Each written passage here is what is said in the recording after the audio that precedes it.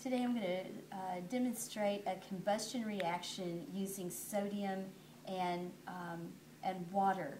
Most combustion relationships are with hydrocarbons, but this is spontaneous combustion.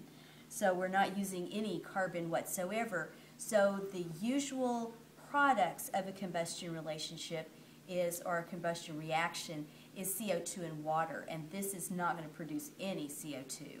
The question I asked was, what gas is being produced? And I found out it was hydrogen gas, and so I'm figuring out where all of the products are coming from. Zoom in, if you will, on the sodium, and you can see the sodium metal is real shiny where that recent cut is. And so I'm just going to use this very small piece of sodium, and my the contraption that I'm using is just a regular 1 liter beaker with an inverted large test tube full of water. So what I'm going to do is most of these reactions we have just placed the sodium in the water and let it skitter across the top. But what I want to do is I want to collect any gas produced.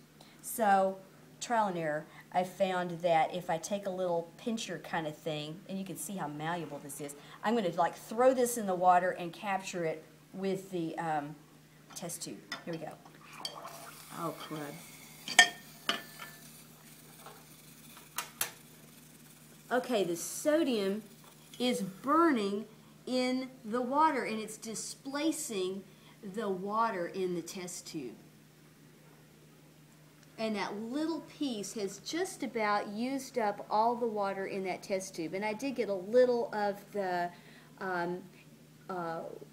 air inside that test tube when I grabbed, but Dalton's rule is saying that I still got plenty of hydrogen in there. I don't know if you can really see it in the camera, but you can see a little cloud in there. That cloud is sodium oxide. So most of the oxygen has been burned up from the water, leaving us the hydrogen. Please stop the camera and I'll go get a